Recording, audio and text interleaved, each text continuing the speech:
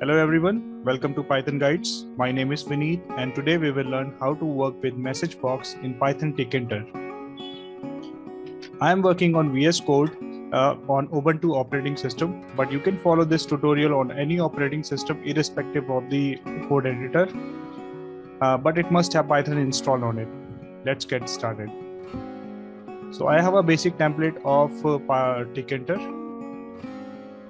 So I have imported everything from Tkinter library, and then I have imported Messagebox, like from Tkinter import Messagebox. So you might be thinking if we have already imported everything, why we have to import Messagebox? We are still finding the perfect answer to this question, and once we found it, we will update you in our future video. But if you know the answer, please do leave a comment in the comment section. Let's get started. So we have initialized the Tkinter module and we have stored the value in our variable WS, that is workspace. We have created a title and a geometry and a background color as a blue. We have started an infinite loop, that is main loop. Now moving forward, before we start with the Messagebox, let me show you some. Let me show you the documentation on the official website of Python. So here is the official website. You can see this is how the Messagebox looks like. It's a box that gives a prompt. So if you want to display some kind of information, you can use information message box. Like there are 3 types of message box, and total we have 8 message boxes. So information message box looks like this one. You can see over here. So in Windows, it looks like a eye icon, and in Mac and Linux, it's a bulb icon. I will show you. And moving forward, if we have warning messages, so warning, these are the warning messages, one with the exclamation sign, and the error messages with the cross sign, and the question boxes which says, do you wish to proceed? So it has a question mark. So there are total 5 categories. There are 5 ways we can display the prompts. So I will show all of these one by one. Let's get started. So what we are going to do, we are going to create a simple interface in which we have a button, and once user will click on the button, it will display the message box. So we are placing the button on inside the main window, and we are providing text as click me, and we are adding a command. So command is basically when the button will be clicked, what will happen. So let me create a function that is show message. We will create this function shortly, and the geometry method that I am using here is pack.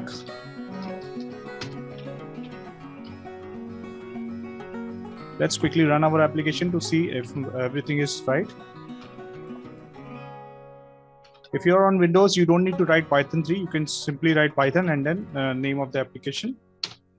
But if you're on Mac or Windows, you have to write this. So I'm sorry, because the show message function is not yet created. That's why it throws error.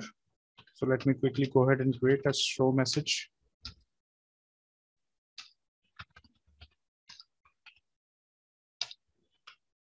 And for now, I will just write pass. Pass means simply do nothing. Python 3 app.py. So yes, so here is the interface. So once I will click on the button, it should prompt a message box. Let me go ahead and create a message box. So simply we have to write the keyword that is message box. Then we have to click on dot. And now here we have eight options. So first is show info. I will click on show info. Now, what are the parameters required? The parameters required are title. Title means you can see over here, it says example. So this is the title, and message, the message that will be displayed, like hello world in this case, and few options. So let's get started. So what I'm going to do, I will just display a message. I'm sorry. So show info. The title would be example. You can give any title.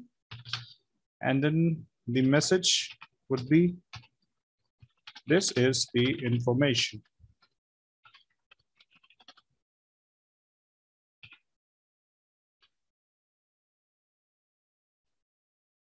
Let's run the program. Python 3 app.py. So I clicked on, and you can see that there is a prompt, and you can see the bulb icon over here, which says idea or something information. This is the information. You can notice that there is a title on the top of this message box. It says example. So similar to this one. And there is an OK button, and the message that we have displayed, it's in a bold letter. You can see this is the information. So one more thing that I want to tell you over here, this is the title of the message. If we want to display some kind of little more description, we can just type detail over here. So these are the options. So we can just type this message is regarding the battery health. You can write any message. And now if I will run this program once again,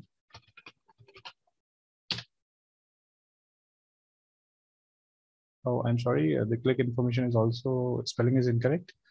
So this, you can see the bold letter, this is the information, and here this message is regarding the battery health. So this is how we can add a small detailing about the message box that we are displaying. So in this case, we would have mentioned it, battery over here, battery. And there was a mistake in the click spelling, CLICK.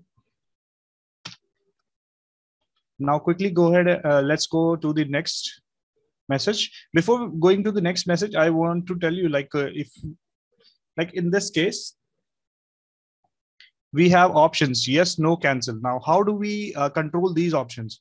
So we can control these options by using the conditional operator, that is if else. So I will show you real quick. Let's go to the warning. Since we don't require this controlling right now, so once I will read to the questionnaires, and then I will show you how to control those questions. Now let's show the warning error. So what I'll do, I'll just go ahead and copy this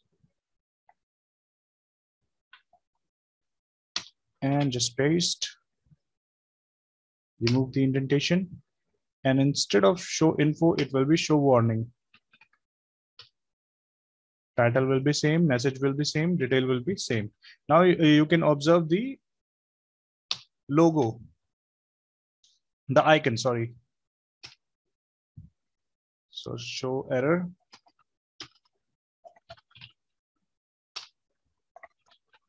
If I run the program once again, Python 3 app.py. So these will come one by one. First of all, the information will come. Then second one is the, the warning one. So you can see battery, this message is regarding the battery health. And the third one will be the error message. You can see the red mark. Close. So with this, we have covered information, warning, and error. Now let's go to the question message boxes. Let me comment all of these. Let me go ahead and remove this because we have already completed it. Now, message box dot ask. So what are the options here? Here, the option starts with ask. So ask question,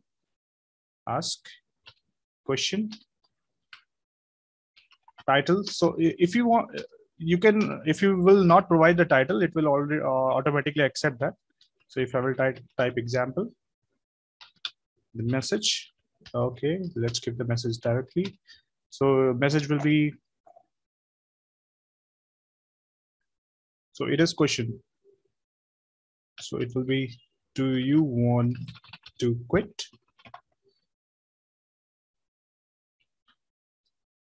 We can also use detail over here, but for that we have to mention it. Click. So do you want to quit? Yes or no? Now I will teach you how to control this yes or no. So to do that, we just need to save this response in a variable. Let's call this variable as response. And let me go ahead and print the response just to see what it is actually returning. So let me go ahead and run once again. Python 3 app.py. Okay, oh, I'm sorry for that. Python 3.py.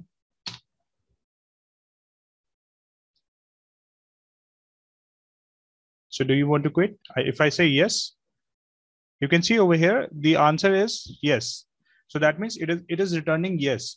So if we want to control this, and let's run it once again to see what it returns if we click on no. So it should return no. So no, lowercase no. So if we want to control this, what we can do, simply we can, if response equals to yes, then display another message box with the information.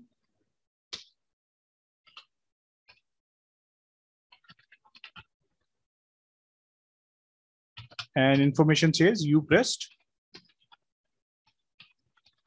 yes. And if the user pressed no, so it says elif response equals to no, then message box dot show info show info sample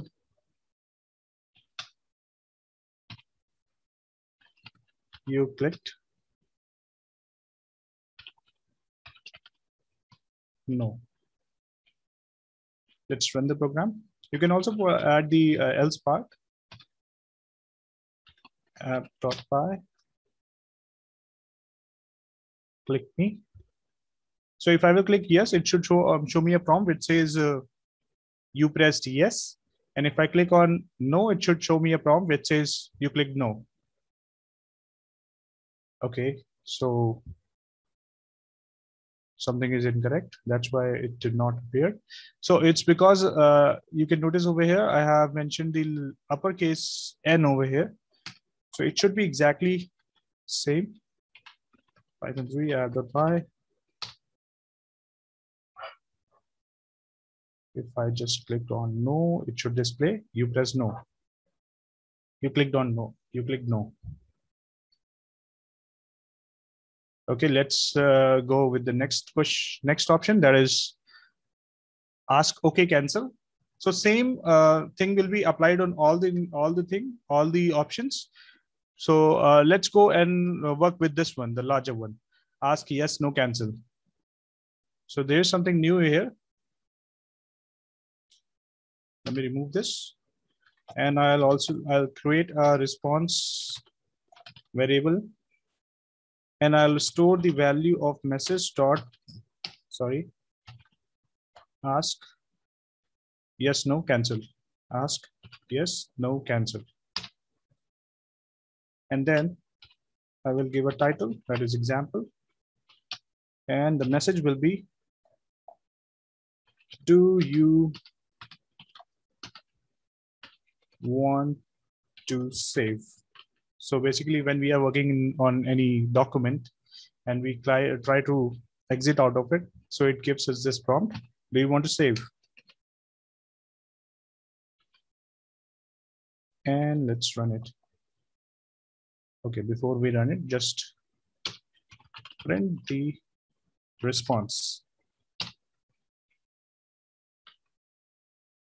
Python 3 app.py.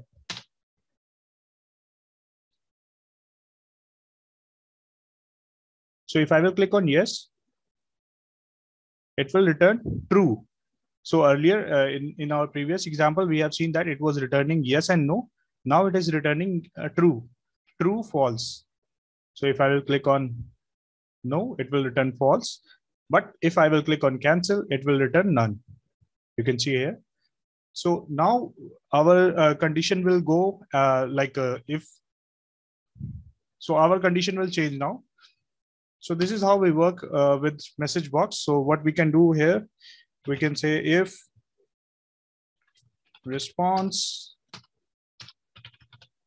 equals to, oh, we don't need to write it inside the quotes, true, print, or you can just display a message, whatever you want. This is true. And if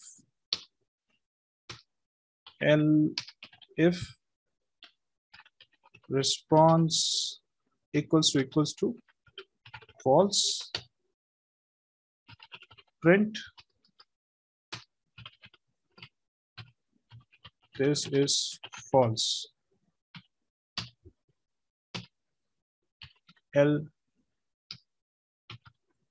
If response equals to none, print nothing.